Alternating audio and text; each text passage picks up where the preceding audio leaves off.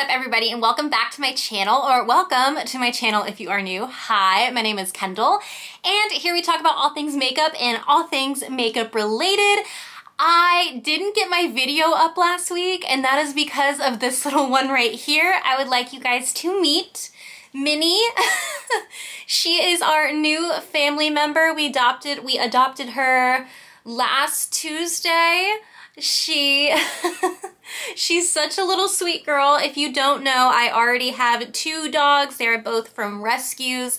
I have Charlie, who you probably hear a lot in my videos. He is my howler. He is a Beagle Basset mix. And then I have Daisy, also a rescue. She is a Beagle Doxy mix. And then I don't know, I'm sure someone's gonna ask me what kind of dog Minnie is. Couldn't tell you. She's got a really fluffy corkscrew tail. She's got cute little crimped ears and she's just the sweetest girl. So yeah, I was busy with her all last week and I could have filmed, but I honestly was just kind of soaking in spending time with her and getting her adapted and well acquainted with my other two dogs. Everyone's getting along great. She's adjusting so well. I just wanted to introduce her to you guys before we get in to the video. She's probably going to be hanging out here with me today. She is definitely a cuddler, so if you see a little nose or little ear peeping through the lens, that's what that is. As you can tell by the title, today we are going to be doing a Toast It or Roast It. This is, I believe, the third video in the series that I'm doing. This is very much inspired by Samantha March's Will I Buy It series, and it is where I go through on Instagram, on Trend Moods page, and toast or roast all the different makeup that's coming out. Take what I say in this video with a grain of salt because I have officially bought something that I mentioned in my last Toast It or Roast It that I said I wasn't interested in, wasn't gonna buy, and it's what I have on my eyes right now. The Candy Skies palette from Laura Lee Los Angeles. I said I wasn't interested, I wasn't really feeling it. I'm not really into pastels, not really into color, but then here we are. I just real quick want to say I was so drawn to this palette because of how it was laid out. It makes it so simple for someone like me who sees color and is like, I don't know what to do with this at all. Everything is like grouped together where it kind of puts it in a color story for you. You know what I mean? Like I don't have to guess what shades to go in with. So like for instance today, I just have these three peachy shades on my lid and nothing else. And it's just like, you can go here, you can go here, you can go here. It's just, it makes it so simple. And yeah, I branched out and did a little color today. I am trying to branch out with some more colorful looks. So we'll see, but I have really been enjoying this. So without further ado, let's go ahead and jump right in to the new makeup releases. Okay, so the very first thing I want to talk about is the Ulta Gilmore Girls makeup collection.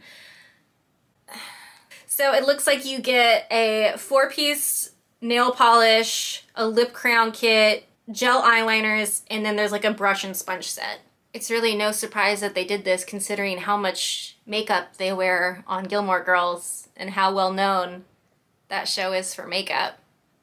It just, this collection doesn't make sense. This is such a cash grab. It's like, what popular show can we slap on something? Like we can slap the logo on and people will buy it just because it says Gilmore Girls. I would understand if they did this with the show Euphoria. I personally have never seen the show, but I know a lot of people on like TikTok and Instagram were recreating like makeup looks inspired by the show. So obviously that show, they wear a lot of colorful makeup. That would make sense. Something like that. Or if they wanted to take, for instance, let me take it like a show that has nothing to do with makeup, but you could spin it. The first show that comes to my mind is Riverdale. You could do like a Cheryl lipstick where it's, you know, cherry red because red is her color. You could do like a color for Betty and it's like a soft pink. You know what I mean? Like you could kind of work your way with that, but like Gilmore Girls, it's like, what's next? A Touch by an Angel makeup collection? You guys remember that show? Seventh Heaven? Step by Step? I don't know. I don't get it. Definitely a pass for me. I don't know what they were thinking coming out with that. So yeah, let me know your thoughts on that below. I'm very, very curious. Urban Decay is coming out with another naked palette and I'm not sure how I feel about it. I love all my naked palettes. I think I have all of them except for the very first one, which you can't get anymore. It is the Urban Decay Cyber palette, and the promo photo that they have for it, I can't really give an opinion on it because that promo photo is garbage. You can't see really what color the shades are. It looks like there's a lot of shimmers, maybe some duochromes. I don't know. By looking at this picture, it doesn't look appealing to me, but this is like a weird angle. I need to see it swatched. I think the outer packaging is really cool, but I'm really, really interested to see what it looks like. It's piquing my interest, but not enough for me to like immediately go out and buy it. So Morphe is coming out with a Cherry Coke palette. This is again, I don't understand this collaboration. Why are they making a makeup line inspired by a soft drink? I don't understand. I don't get the appeal. Currently, I'm obsessed with Topo Chico, the carbonated water, but if they came out with like a Topo Chico palette, I wouldn't be like, oh, I need to have it because I love drinking Topo Chico. So I don't understand who is this for. And also, let's just state the obvious. This is just a complete ripoff of the Too Faced palette. Even like the way the mirror is cut out with like the Cherry Coke logo is the same. The pans are the same. It's a direct copy. And I hate when brands do that. I mean, I know everything's kind of been done before, but Morphe has never done something like this. And it is such a direct, like copy the homework, but don't make it so obvious that you copied. Like, no, you literally made it so obvious that you copied. That's a pass for me. I've never really been impressed with Morphe. I have the two Jaclyn Hill palettes from Morphe, and I actually really do enjoy those, but everything else I'm just like, oh. I saw this and I was like, Benefit, who, real quick, I don't buy anything from Benefit because they are not a cruelty-free brand. Before someone comes at me in the comments and says, well, on their page they say they're cruelty-free. Dig a little deeper in that statement. They say they're cruelty-free except in places where required by law, meaning they are not cruelty-free. So they're coming out with a contourist bronze and what? Hoola Contourist Bronze and Contour Palette. In this palette, you get 4 shades. Hoola Light, Hoola Caramel, and Hoola Toasted. Hoola will never die. They keep pushing and pushing the same products over and over again. I think I said this in my last Toasted or Roasted about the Hoola bronzer. Like, they just won't let it be. Like, okay, great, sell your bronzer. Why do you have to keep repackaging it? Why do you have to keep like rebranding it? Just sell it as is. Come up with something new, Benefit. Here's another thing. Who is this for aside from like maybe someone that's a makeup artist? Because no one's gonna be able to use all of these shades. Why would you put 4 different, like, and I guess someone could be like, well, it's for contouring and bronzing, but who's gonna use all 4 of these shades? Like, if I were to get this, I would be able to use Hoola Light and Hoola. Hoola Caramel would be too orange on me, and Hoola Toasted would be way too deep on me. So who's using this? Like, I don't know who would be able to use all 4 shades. I would get it if it was like in duos, like Hoola and Hoola Light were sold as a duo, and Hoola Caramel and Hoola Toasted were sold as duos, but I don't understand why it's on a quad. Like, I don't think one person could use all those shades. I could be wrong, but that's just what I get from that, so it's pass. Pass for me. I saw this when I was at Target the other week, and I was like, Wet n Wild has come out with a Wild Crush collection. It's a copy of the ColourPop monochromatic palettes. Okay, so those ColourPop 9 pans are like, what, $9 to $12? They're not very expensive. And these Wet n Wild ones are, it looks like $4.99. So yeah, so I guess if this is something you wanted and you didn't have like the extra few dollars to buy the ColourPop palette, then I can see where this would appeal. But if you're a brand that's could just completely dupe another brand's items, why not pick, like, this would make more sense to me if Wet n Wild were to dupe the like $25 Natasha Denona palettes, like the little 5-pan ones. Because those are $25. If Wet n Wild took that and made it their own, like 5 pans to mimic the Natasha Denona palettes and made it $5, that I would be like, okay, I get that, that's pretty smart. But like to dupe ColourPop, and it's like, why? Why not dupe a more expensive brand? You know what I mean? I don't know. I don't know if that makes any sense. That's just what makes sense in my head. Pat McGrath is coming out with a Utopian Dream palette. Now, I don't really know a whole lot about Pat McGrath shadows. I only tried the holiday one that they came out with. I don't even remember what it was called. It was in like the cardboard packaging. I'll throw up a picture right here so you know what I'm talking about. I bought that and I ended up returning it, and that's the only eyeshadow palette that I've ever returned in my life. And please don't come for me if you like Pat McGrath. It just wasn't for me, and I couldn't justify spending the price on it because I was like, I know I'm not ever going to use this. So I'm not saying it's a bad brand in any way, shape, or form. I didn't vibe with that palette. I wasn't like super impressed with it.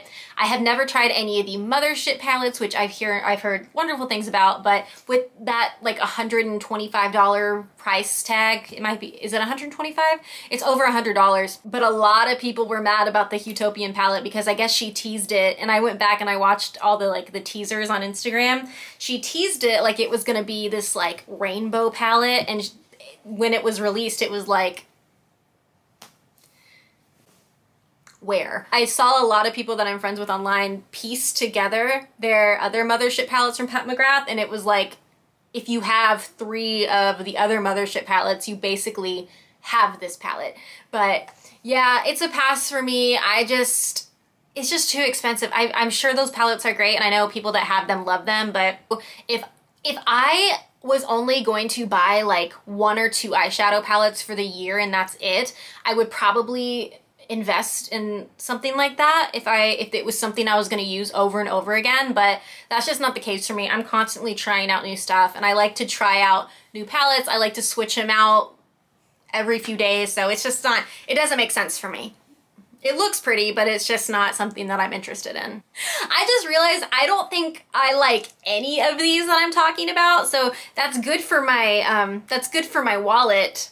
So Kylie Cosmetics has risen from the cosmetics grave. The rebrand has been done. I really don't understand why. All the products are the same. All the new blushes and lip kits and bronzers are literally the same shades, the same names. It's just maybe the formula's different, the packaging's a little different. So I haven't gotten anything because I have those shades from the original formula. So I'm like, I'm not paying more money for the same stuff.